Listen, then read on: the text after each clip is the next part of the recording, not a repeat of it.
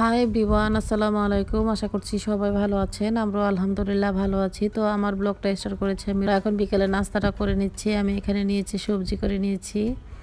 আর এই সবজি কীভাবে রান্না করতে হয় এটা তো আমি আরও অনেকবার দেখিয়েছি, তাই আজকে আর শেয়ার করে নিই আপনাদের সঙ্গে। তো এখানে নিয়েছি কিছু পাপড়াম ভেজে নিয়েছি, আর বাচ্চাদেরকে ডিম রুটি ভেজে দিয়েছি খাওয়ার জন্য। আর আমরা খেয়ে নিচ্ছি সবজিটা। আর শালিন বসে আমার সাথেই বসে ও টিভি দেখতেছে। আর ওকেও আমি দিচ্ছি পাপড়াম খাওয়ার জন্য। ও খাবে না, ও চাচ্ছে চকলেট খাবে, তো এখন ও চকলেট খেয়ে নিচ্ছে। তো এখন বসে টিভি দেখতেছে শালিন, আর আমরা নাস্তাটা করে নিচ্ছি। খেয়ে তারপর আমি যাব একটু বাইরে হাঁটার জন্য।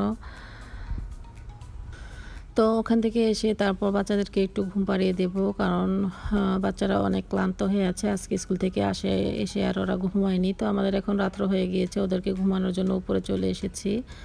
আর এটা হচ্ছে তারপর দিন সকালবেলা। এখন হচ্ছে সোমবার সকালবেলা, প্রায় 6:50 মতো বাজে। তো আমরা এখন যাচ্ছি ওদেরকে নিয়ে স্কুলে। তো প্রথমে আমি যাব একটা রেস্টুরেন্টে বসে ওদেরকে নাস্তাটা খাইয়ে দেবো। আর স্কুলের টিফিন তো ওদেরকে আমি দিয়ে দিয়েছি। তো এখন আমরা গাড়িতে বসে আছি, শালিন পিছনে বসে কিন্তু দুষ্টুমি করতেছে। আর এখন যাচ্ছি একটা রেস্টুরেন্টে। তো আমরা এখন একটা রেস্টুরেন্টে চলে এসেছি। এটা হচ্ছে লাই রেস্টুরেন্ট। তো এগুলো আমরা এসে নাস্তাটা অর্ডার করে দিয়েছি। আমাদের জন্য রুটি চানাই বানাচ্ছে। তো আমি ভাবলাম আপনাদের সঙ্গে একটু শেয়ার করি যে এদেশি লোকেরা যে রুটি চানাটা কীভাবে তৈরি করে। তো ওরা রুটি চানাটা একটু অন্যরকমভাবে তৈরি করে। আমাদের দেশে পরোটা যেভাবে তৈরি করে থাকে ঠিক ওইভাবে না, কিন্তু এটা একটু অন্যরকমভাবে করে। তো এই তো উনি তৈরি করছেন যে কীভাবে বানাচ্ছে রুটি চানাটা, এরকমভাবে ওরা তৈরি করে। আমার কাছে তো অনেক হার্ড মনে হচ্ছে, আমি যদি ট্রাই করি তাহলে আমি মনে পারবো না। সাধারণত আমরা রুটি যেভাবে তৈরি করি ঠিক ওইভাবেই কিন্তু সব কিছু করা হয়, তবে এটা একটু অন্যরকমভাবে করে। আমার কাছে তো মনে হচ্ছে আমি এটা ট্রাই করলেও আমি পারবো না। তো এখন রুটিগুলো বানানো হচ্ছে। আর আমি এখানে যে রুটি চানাটা অর্ডার করেছি এটাকে বলেছি তেল ছাড়া করার জন্য। তেল ছাড়াই ওরা রুটিগুলো ভেজে দিচ্ছে। গরম গরম রুটি অর্ডার করেছি। আর মীরা চাচ্ছে রুটি খাবে না, তাও কিন্তু অর্ডার করা হয়ে গিয়েছে, এটা তো আর বলা যাবে না। তো আমি এখন ও চাচ্ছে যে ও নাসিলিমা খাবে, এদেশিরা যে নাসিলিমাটা খেয়ে থাকে। তো ওকে এক্সট্রা দিয়েছি এখন নাসিলিমা খাওয়ার জন্য। এটা হচ্ছে চিকেন বাঁকা নিয়েছে সাথে, আর রাইস। আর শালিন তো এখন নাস্তাটা খেয়ে নিচ্ছে। ও সবসময় কিন্তু রুটি নিয়ে বসে, তারপর ও কিন্তু ফুল রুটিটা কখনোই ফিনিশ করতে পারে না, আমাদেরকেও শেয়ার করতে হয়।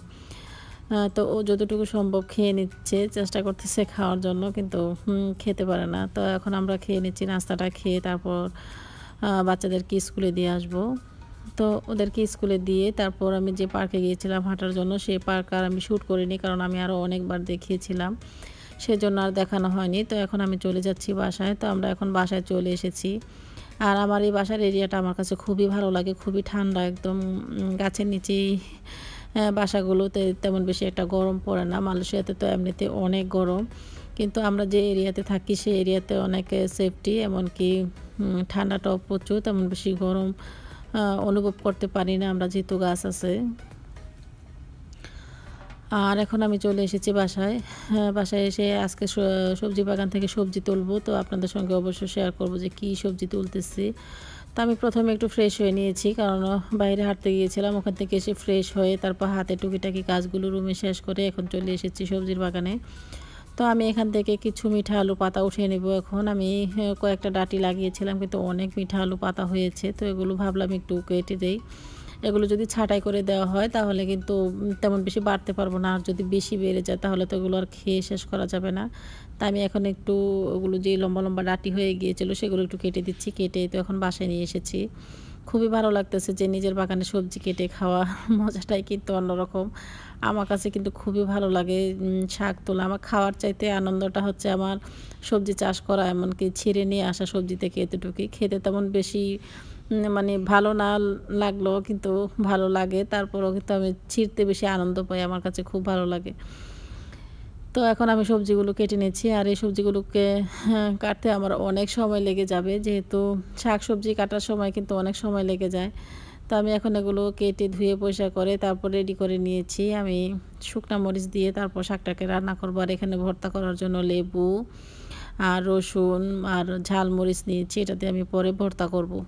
তো তো এখন আমি রান্নাটা বসিয়ে দিয়েছি। এক চুলায় আমি শাক বসিয়ে দিব, আর এক চুলায় আমি ফিশ ফ্রাই করে নিব। আজকে শুধু আমাদের হবে শাক ভাজি আর ফিশ ফ্রাই আর ভর্তা।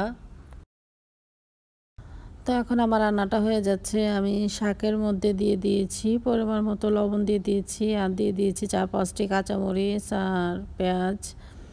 আর অন্য চুলাতে বসিয়ে দিয়েছি, ফ্রাই প্যানে আমি দিয়ে দিয়েছি পরিমাণ মতো তেল। তেল দিয়ে তারপর আমি ফিশটাকে ফ্রাই করে নিব। শাকটাকে একটু নেড়ে দিচ্ছি, নেড়ে চেড়ে তারপর ঢেকে দেবো শাকটা সিদ্ধ হওয়ার জন্য। আর আমি 2টি আলু দিয়েছি, একদম চিকুন চিকুন পাতলা পাতলা করে কেটে দিয়েছি। মাঝে মধ্যে কিন্তু এরকম আলু দিয়ে পুঁই শাক বা আলু পাতা যেটাই হোক না কেন, যে কোনো শাকের মধ্যে একটা দুটো দিয়ে দিলে কিন্তু খেতে একটু অন্যরকম লাগে, ভালো লাগে। খালি শাকটা খেতে তেমন বেশি ভালো লাগে না। তো আমি এখন ফ্রাই প্যানে তেলটা গরম হয়ে এসেছে, আমি 1 চিমটি পরিমাণ লবণ ছিটিয়ে দিয়েছি যাতে গায়ে ছিটে না আসে।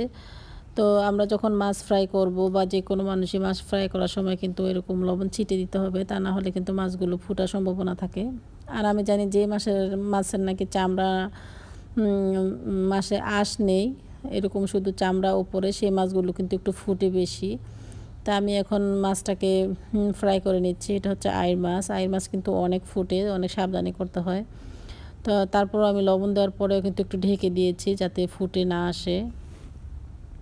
তো এখন আমার মাছটা ফ্রাই করা প্রায় 1 পিঠ হয়ে গিয়েছে, আমি এখন উল্টে দিচ্ছি, দিয়ে তারপর আবার ঢেকে দেব। আর এদেশের এই মাছগুলো একটু শক্ত হয়, সিদ্ধ হতে একটু সময় লাগে। তো আমার এই মাছটাও সিদ্ধ হতে প্রায় অনেক সময় লেগে গিয়েছে। তো আমি এখন একটু ঢেকে দিচ্ছি, আর ফাঁকে ফাঁকে শাকটাকেও নেড়ে দিচ্ছি। আর আজকের এই শাকটা খেতে কিন্তু অনেক ইয়ামি হয়েছে, যেহেতু নিজের বাগানের সবজি কিন্তু খাওয়ার মজাটা একটু অন্যরকম। আরও অনেক সবজি হয়ে আছে আমাদের বাগানে, আসলে তোলা হয় না। তো গতকালকে আমি কিছু শাক উঠিয়েছি, কলমি শাক উঠিয়েছি, সেগুলো উঠিয়ে তারপর রেখে দিয়েছি ফ্রিজে। আর এমনিতেও কিন্তু অনেক শাক আরও হয়ে আছে, সেগুলো উঠাতে হবে। তো এখন আমার শাকটা হয়ে গিয়েছে, এখন আমি শাকটাকে বাগার দিয়ে দেওয়ার জন্য আরেকটি ফ্রাই প্যান বসিয়ে দিয়েছি, দিয়ে দিয়েছি পরিমাণ মতো তেল। দিয়ে এখন আমি শাকটাকে বাগার দিয়ে দিব। আর এই ফাঁকে কিন্তু আমার মাছটাও প্রায় হয়ে যাচ্ছে। আর এই মাছটা দিয়ে কিন্তু ভর্তা দিয়ে খেতে খুবই ভালো লাগে। আর সব সময় তো আমরা দুপুরে লাঞ্চটাই করে থাকি বাসায়, বা যে কোনো এক টাইমই আমরা খাবারটা খেয়ে থাকি, সেজন্য আমি তেমন বেশি আইটেম করি না। যদি বেশি আইটেম করা হয় তাহলে কিন্তু বিকেলবেলা খাওয়া হবে না, কারণ বিকেলে তো আমরা বাসায় যা রান্না করি দুপুরবেলা তা খাওয়া হয় না, শুধু 1-2টা আইটেম করি জাস্ট দুপুরের লাঞ্চের জন্যই। তো আজকে হচ্ছে আমাদের দুপুরের লাঞ্চ এটা, যে মাছ ভাজা, ভর্তা আর হচ্ছে শাক। আর বিকেলবেলা কি করি দেখি। তো এখন আমার রান্নাটা প্রায় হয়ে যাচ্ছে, আর আমার শাকটাকে এখন বাগার দিয়ে দিয়েছি। আমি দিয়ে দিয়েছিলাম শুকনা মরিচ দিয়ে, রসুন দিয়ে, তারপর বাগার দিয়ে দিয়েছি। আর শাকটা খেতেও কিন্তু অনেক মজা হয়েছে। আর এদিকে আমার মাছটাও হয়ে গিয়েছে, এখন আমি মাছটাকে আরেকটু উল্টে দিচ্ছি। মাছটাকে আমি পোড়া পোড়া করে ভেজে নেব।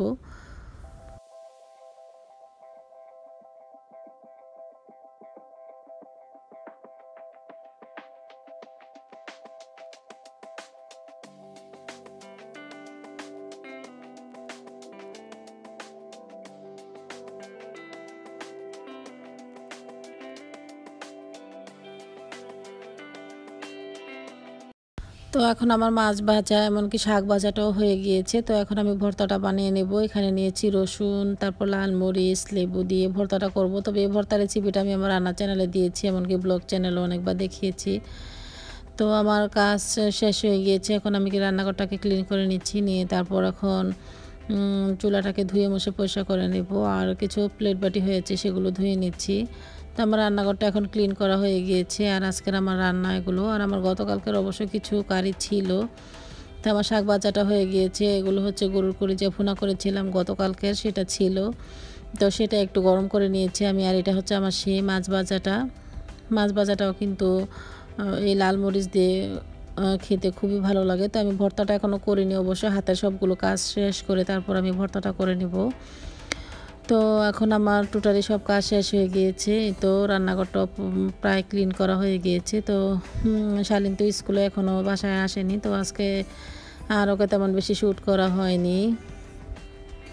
ওরা তো আসবে বিকেলের দিকে, তো বিকেলের দিকে যখন আসে হ্যাঁ তখন নেক্সট ব্লগে আবার দেখানোর চেষ্টা করব ওকে। তো আমি এখন চলে এসেছি সবজির বাগানে। ওখান থেকে আমি কিছু করলা ছিঁড়ে নিয়ে এসেছি, কারণ করলাগুলো এত বাড়তেছে যে খেয়ে শেষ করা যাচ্ছে না, তাই অল্প অল্প করে পেরে নিয়ে এসে তারপর আমি একটা প্লাস্টিকে মুড়িয়ে ফ্রিজে রেখে দিই, এমনকি করলা জুস করি।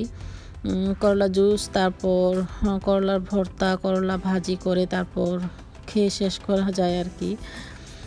তো এখন আমার রান্নাঘরের কাজটা শেষ হয়ে গিয়েছে, এখন রুমটাকে ক্লিন করে নেব। আর এই তো এখন রুম ক্লিন করার জন্য চলে এসেছি। শালীন গতকালকে কিছু খেলনা নামিয়েছিল, সেগুলো এখন রেডি করে তারপর একটা বাস্কেটে রেখে দিয়েছি। তো এখন আমি যাব একটু বাইরে যেয়ে একটু টুকিটাকি কাজগুলো শেষ করে নেব। তো আজকের ব্লগটা এই পর্যন্তই। সবাই ভালো থাকবেন, সুস্থ থাকবেন। আল্লাহ হাফেজ সবাইকে।